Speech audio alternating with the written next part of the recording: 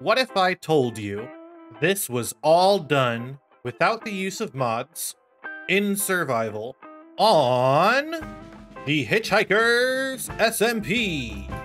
Except for this one. This one's in creative.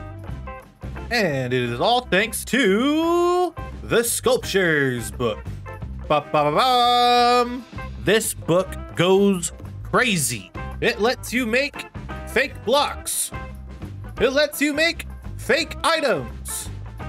And it lets you make floating text. Not only that, there are plenty of other options that you can work with now that make using the Sculptures book absolutely amazing. And it's all thanks to this guy right here, the love of your life, CurtisDoesADig.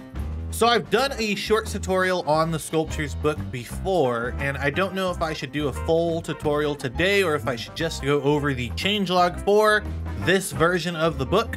So what I think I'm going to do is I'm just going to get into the new stuff, and then if you want to see what the old stuff was before, then you can go take a look at that video. The link will be in the description below. So I guess let's go ahead and go over some changes. So first and foremost, the MISC page, the miscellaneous page, was renamed to item display, and that's because all that was in here was item display stuff anyway. I've also made it where the glow effect now has the ability to change the background color of the text. Before, there wouldn't be any sort of glow effect on text. There's no way to outline the box the same way we would with a normal entity. So for example, if I were to add in this block here and I were to go to glow, oh, whoops, I gotta turn it on as well. We see that there's that red outline around it, and obviously I could change that to a different color, but doing that here in text, it wouldn't actually form that outline around the box. So what I've done is I've made it so that it changes the background color instead.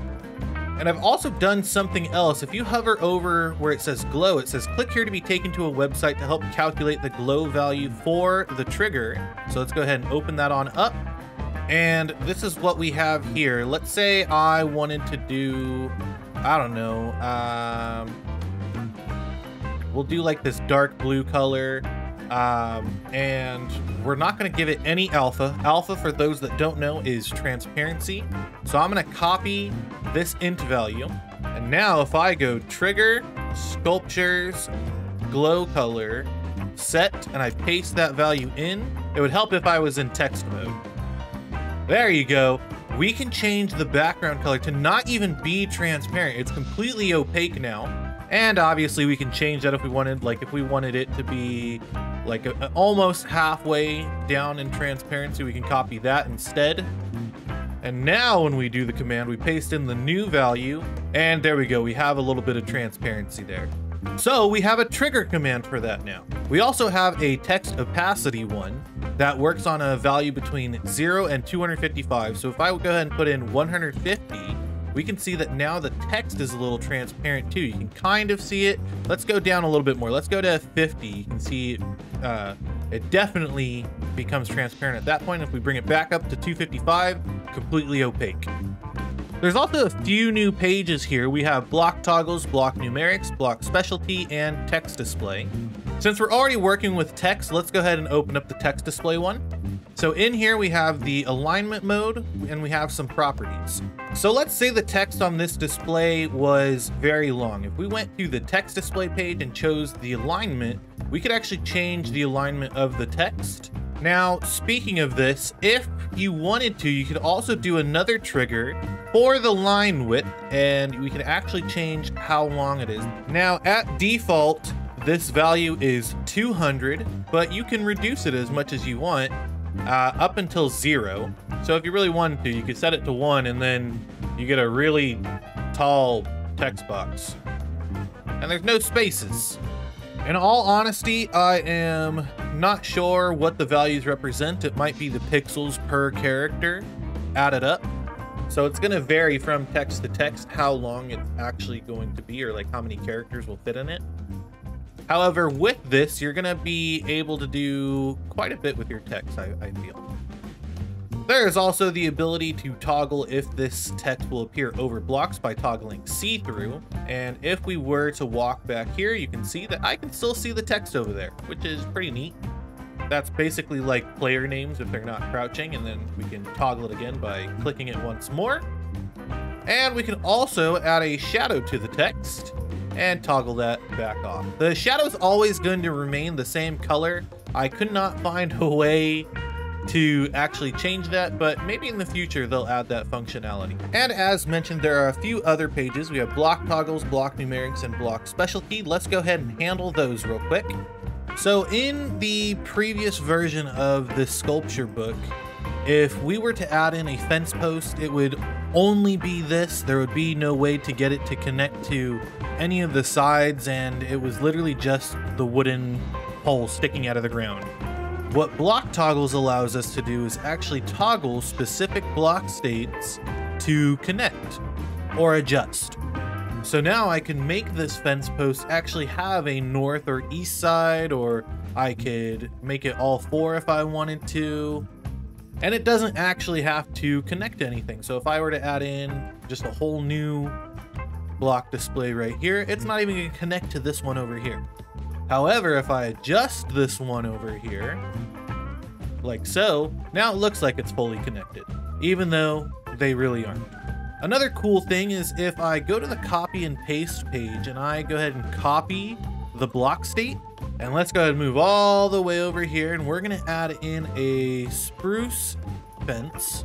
If I go to copy and paste and I paste in that block state, we get the same one we copied over there. So let's go ahead and take off south, and let's go ahead and copy it again. And let's paste it over here, and south should disappear. There we go. So now we can copy block states between blocks, and they don't even have to be the exact same block. They just have to have the same block state. We also have some other block toggles for specific things. For example, with furnaces, blast furnaces, and smokers, we can toggle on and off the lit block state. And as you can see now, we got the fire in front of the furnace. For redstone components, we can toggle on the powered component. Oh, whoops, I forgot that the redstone torch is actually a lit state, not a powered state. So let's go ahead and remove that, and let's use the crafter instead. So if I go over and hit powered, the crafter is triggered, not powered. If I were to put in a rail, and I toggled the powered, there we go, see, first try. It helps if you know what block state goes to what block. We can do stuff with bottles in a brewing stand, toggling those on and off. We can do the same with a chiseled bookshelves, toggling whether or not there are specific books inside the shelves. We can invert a daylight sensor. We can open up a fence gate. We can make grass snowy or not snowy. We can make a lantern hanging or not hanging. It doesn't make too much of a difference. It literally just adds a little bit of a chain above the model. We can switch out a piston for an extended variant, and it just removes the head. We can toggle if a repeater is locked or not. We can change scaffolding to have the bottom or not. And for stuff like doors and tall grass, large ferns, tall seagrass, all the 2-block tall flowers, we can change which half is being rendered, whether it's the top or the bottom half. And for glow berries, we can toggle whether or not there are actually berries in there. Now, these are all block displays, so these aren't gonna work for the actual blocks. Like, I can't take a piston, for example, and actually place it somewhere and do this block toggle to remove the head of the piston. That's not going to work. But for the display entities themselves, we can toggle that on and off. So these toggles alone give us a ton to work with, but there are more pages. we have block numerics, and we have values between 0 and 15. So clicking one of these will change what number value you're going to be using when you're setting any of these other block states. So if I set it to 3, whenever I select one of these properties, 3 is what it's going to change to. So I chose the number 3. So if I go over to candle now, you can see I can change it to be 3 candles. If I go to the composter, I can change it to be level 3 in the compost. For age, I can change the age of this nether wart. For bites, I can make it take 3 bites out of the cake. And for the repeater, I can change its delay. Now, something to note, with the repeater has multiple block states that we can manipulate. So I set it to a delay of 3. Let's also make it powered, and we can make it locked.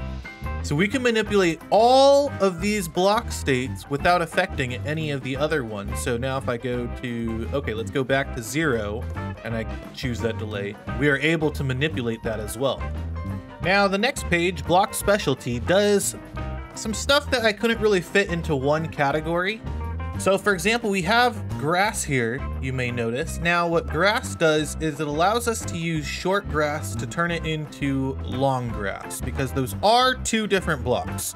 So if I were to add in short grass, and then I go to the block specialty and go to grass, it's actually going to change it into the bottom of the long grass. And then if I wanted to, I could also change its half to be the top portion of it. And obviously, if I go back to block specialty, hit grass again, it's going to go back to short grass. And this is the same for short grass to tall grass, fern to large fern, and seagrass to tall seagrass. The next part is vines. Now this is for weeping vines, twisting vines, and glowberries. These 2 are 2 different blocks. We have weeping vines and we have weeping vines plant. Now, what we can do is we can add in the weeping vines, which is literally just this tip here, but we have no way of getting the plant itself normally. What block specialty allows us to do is toggle that so we can get this version of it as well. And obviously clicking it again will send it right back to this version. And we also have stems, which is for pumpkin and melon stems, because these are 2 different blocks. We have the regular pumpkin stem and the attached pumpkin stem. So if I were to use pumpkin seeds, for example, it'll add in this little bit right here. So let's go ahead and set its age to 7. And that is the fully grown pumpkin stem without a pumpkin attached to it. But if I go ahead and go to block specialty and I hit stems, we're going to get the attached version.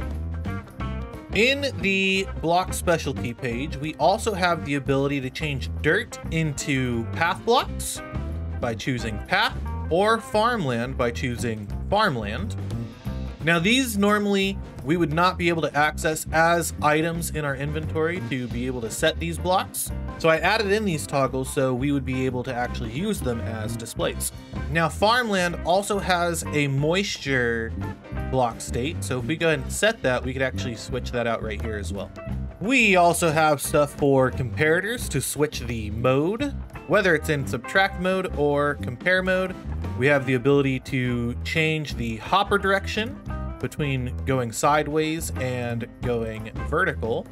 And we have the ability to change whether or not rails are straight or curved. Now this next set has multiple options for each state. And so these will be toggled through one at a time. So if I go to leaves, this is for bamboo, we can see that I am toggling through all the different variants for it. We have the bell right here. Now, do keep in mind for the bell and a few other displays, it's not going to display the full model. That's because some of the model is actually considered an entity. So for example, we can't do banners, we can't do signs, we can't do the bell. We could do the attachment for the bell, but not the bell itself. And enchantment tables will not have their book, lecterns will not have their book. That's just the way Minecraft has it set up. For drip leaf, we can change its tilt. For slabs, we can change whether it's a bottom slab top slab or double slab. Now, the double slab normally will look like the full block, but let's say, for example, we were using a smooth stone slab instead. We can actually see that we get that double effect right there, like we normally would. Versus, let's say, just a regular smooth stone block, we don't get that line across.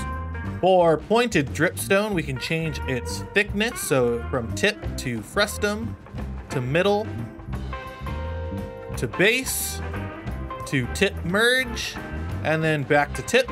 And for stairs, we can change its shape, just like so. Now, another thing that I've done is I've made it so that you can get this book by using Sculptures. You could use it by getting Sculptures V1, or you can get it by using Sculptures V2.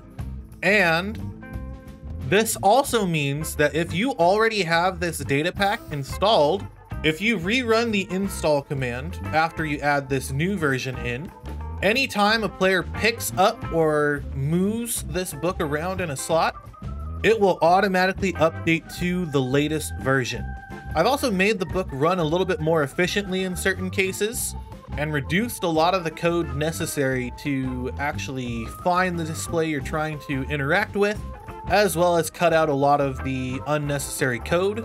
This is because Minecraft has added in a few different features that made it a lot easier to run certain commands. So the book should be a lot faster now. So you can find this book on Planet Minecraft. The link will be in the description below. It is absolutely free and easy to set up.